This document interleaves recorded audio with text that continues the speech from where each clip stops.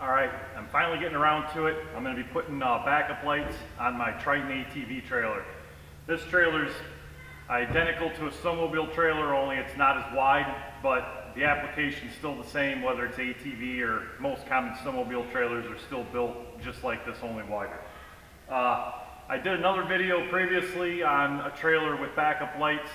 I'll put a link in the description below if you want to check that out to see the lights that I put on that. They're slimline, they work very well for these applications, but for this trailer, since it's boxed aluminum and all the lights in here, the wires are already sealed and hidden, I figured I was going to go ahead and go with a flush mount light. So the best thing I found were these. They're a 20-watt LED. They come with the silicone gasket and everything. These lights measure in at 4 1/4 inches wide, and they're only 2 1/4 deep and 2 1/4 tall. So I measured this trailer many times, and this type of application of a light was the best one I could find that would fit into the trailer for clearance purposes. They do make a 40-watt one of these, but I think it's almost 9 inches wide. These are pretty bright lights. They're a flood pattern. I tested them out, before I'm putting them in here, and I think 20 watts each for each side is plenty light for this. Once I get it wired in, I'll show a bunch of different shots at night with it and let you guys see these. There will also be a link in the description below on these lights as well. I got them from Amazon. They really weren't that expensive. I can't remember what I paid for them, but they're a pretty nice high quality light. And like I said, it's nice because you got this gasket to keep all the water and stuff out of the tubes when you put them on. So for this one, just to keep clean line and all the wires hidden, I decided to go with these. There's a couple different ways you can wire the backup lights. I showed on the other video, I put in a pigtail with a box. I'm not going to go with that route on this one, so let me show you the different steps you can take. Okay, there's two different ways that you can wire when you put backup lights on a trailer like this. Here's your common, what's going to be on any snowmobile trailer is a 4-pin. White's your ground, brown's the running lights, yellow's left turn, and the green's the right turn. So I'm still going to use the same colors and wire it up like that, only you have to add an extra wire. So the way you could do that is you could just cut this plug off, and you have to get one of these. I'll put in the description below these as well if you want to order them. And don't always go by the colors on these. I would always use a test light and test it on your vehicle, and then make sure that it matches where it says black, green, and stuff on here, just to make sure.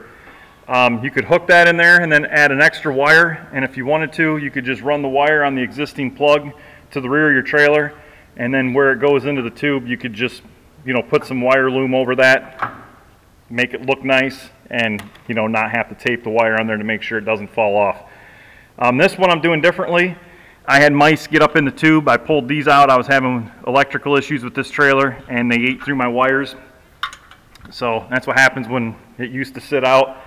So I got some wire at Napa. You can buy this wire. I think it's like 16 gauge. You just need 5 wires. The same thing. It's the same colors. Ground running lights, left turn, right turn, and then the red will be my backup light. I'm just going to wire this up to the plug, and I'm shooting that wire all the way to the rear of the trailer, and then I'm going to run this to all my marker lights. I have to run this up to the front so I don't splice into this halfway through. I just figured I'd run it to the back and then run that up for my front side markers. So 2 different ways you can do it. The easiest way is going to be just add a wire, but this is a route you can go to. It's not that expensive buying that by the foot. Just measure what you need, however length your trailer is, and you can do it that way. Let's go to the rear, and I'll show you how I'm going to mount these. All right, at the rear of the trailer, all trailer brands, Triton may vary from different ones. So if you guys do get a flush mount light like this, I strongly recommend pull your tail light out. These pop right out. And just measure everything inside to see how deep it is, the clearances that you have, and all that before you go buy lights or before you start, cutting holes in the frame. Make sure that none of this stuff goes up in there and there's, you know, nothing welded in there for structural purposes, which I've already had these apart before I bought the lights and measured it multiple times before I bought them. On this trailer, I could have went with the longer lights, but like I said, I just don't think they're needed, and I think these are going to look good. They're small, compact. It's going to be flush mount. Like I said, check the other video I have. You can hang the slim line that will fit down right here perfectly. They're a really good light too if you want to do it that way, if you don't want to cut holes in your trailer. But I just decided to go this route for something different, and like I said, it's going to keep all my wires hidden and exposed. Nice thing with having this gasket is it makes a good template. I can, you know, sit this on here, I'll draw it out, and then I'm going to go ahead and cut the holes. We'll get the lights mounted, and then I'll do a bunch of videos at night backing up and stuff with this, some different angles, so that you guys can see it. So, all right, I pulled the light out and I inspected inside there again. Like I said, just make sure you guys measure in the tube and everything. The only thing I saw was an obstruction. It was right here, was a screw that comes down into here from the decking, but it's not going to be a problem because there's no screws up here or anything. So I measured it. I pretty much just centered it from here to the pocket. It was 10 inches. I put it right in the middle. Like I said, I used this little silicone gasket they give you just as a template, and then I'm going to be using a small 3-inch cutoff tool, and I'm just going to cut, you know, around there, drill my holes for my bolts, and then we'll wire everything in. But even if I don't cut it big enough, I'm going to try to make it to where it just fits. I can always grind that down and make it fit. I'd rather cut it right at size or a little smaller than, you know, make it too big that, you know, water and stuff will get in there. So let me go ahead and cut these, and then we'll see what they look like mounted. All right, I got the first hole cut. I'm going to go ahead here with a file and file around everything, make sure it's all smooth, take everything. Looks like found me a mouse nest up in here, which isn't shocking. I just wanted to show you guys, look at these wires, how they ate through them, all that, you know, coating off of there. And all right, I got the holes cut. I got them in place. I think they look pretty good. They're a good size. All right, before you get started, I just wanted to point out an easy way to check these plugs. Remove the set screw on the top completely. Open it up very gently, push it in just enough to make it stick. You don't need to put it in the whole way because you're going to want to pull that back out. So that's exactly how it's going to look while it's inside there. I've already determined that that bottom pin on this is the ground. Now I got the marker lights on and the right hand turn signal, and I determined that my parking lights or marker lights is that pin. The right turn is this one, and I already found out before I did this that the left turn is this one. So once I figure out what's what on the plug, I can remove it and determine that green on this one is my marker lights, and then brown's right turn, and I believe the red is the left turn. So nice thing about this, now I know what's what when I go to hook these up to configure it with my wire on my pigtail when I do it. So when I run them back to my lights, I'll just take what color wire I hooked up to each one, and when I get it to the rear of the trailer, then it's all set. I know what to plug into my lights, and I should be good to go. A couple minutes, I mean, this only took me a minute as you've seen, and sometimes 1 minute of just doing something like this can save you a lot of headaches trying to figure it out in the long run, or just miscellaneous blowing fuses and stuff. All right, I got my plug all wired up here, everything tightened up. I know every color on my pigtail now, what it's going to be back there, so when I go to hook it up, and I decided to use the red wire for my backup lights. So once I get this slid back on and everything buttoned up, I'm going to go around and then start working on the rear of it to get all the wires hooked up. Okay, so I got all the lights wired up, everything back in, got these mounted and everything. Everything turned out pretty good, can't complain.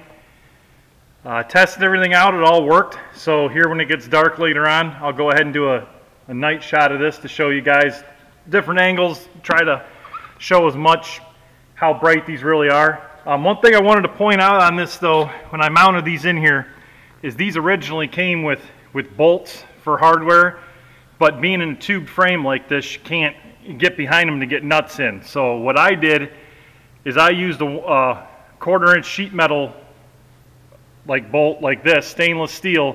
Now this isn't the one that I used, but they were 1/2 inch long, 1/4, and I drilled and I tapped these so that I could screw them in with these and to hold them in place. That way I don't have to put nuts on behind them. It sucked it down on there really tight, held them nice. The one thing you have to watch out for anytime you're messing with an aluminum trailer is if you use steel hardware, even stainless steel, they say will make an electrolysis, and what will happen is the aluminum and steel will actually eat each other, and then eventually these would fall out. Now, I wouldn't use steel at all. I use stainless steel, and the only reason I did this instead of using like an aluminum pop rivet, which is what I was originally going to use, that'd probably be the better thing to do. That way it's aluminum on aluminum, and it's a theft deterrent as well. But this trailer never sees salt. It's not in the winter. If I haul anything in the winter, I use the enclosed trailer, not an open trailer. But for a lot of applications on a snowmobile trailer where you're going to be seeing a lot of salt, and if it sits outside for, you know, a long time, if it's not stored inside, I would highly suggest using like an aluminum rivet or some other way to fasten this on there. Not using, you know, steel. Definitely don't use steel, or it'd be a better alternative than stainless steel. But just wanted to point that out to make sure it doesn't give someone a headache down the road. So we'll wait till it get dark and we'll see how bright these are and how they work.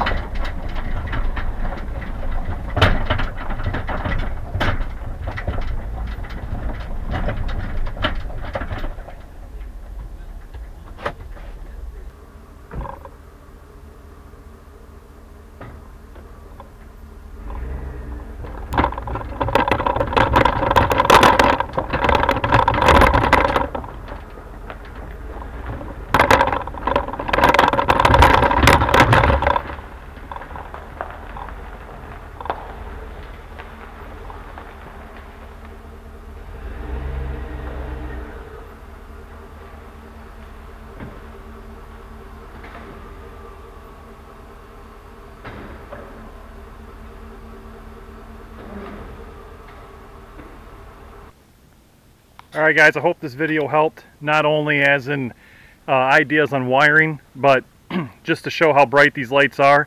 I really do like these lights. 20 watt each, which equals 40 total, and there's a lot of light in a small package. They're a really bright white, and the other thing I really like about them is they're a really wide flood, so you can really see the spread that it gives you for these lights, for backup lights. I think they work perfect. No complaints. I'd buy another set of these and put them on another trailer. So if you guys have an aluminum snowmobile trailer or any kind of a trailer with a box frame like this that can accommodate these lights, I strongly recommend them. Like I said, I'll put a link in the description below of these if you'd like to order some, and check out my other video I did, and I'll also put a link below that video of the other lights if you guys like them. As always, thanks for watching.